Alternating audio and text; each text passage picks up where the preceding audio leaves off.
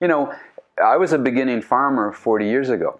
I didn't come from a farm family.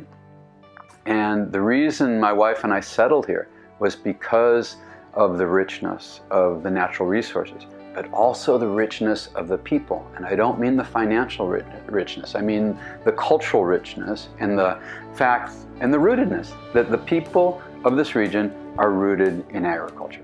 And we finally said it. We're the farm to fork capital of the nation, and we're celebrating it. It's so exciting. To know that we have so many outstanding chefs and restaurants. I mean, if I were to begin to name them, you wouldn't leave here today. That's what we're celebrating. And you know, everybody wants to be recognized in a certain way, and we feel recognized.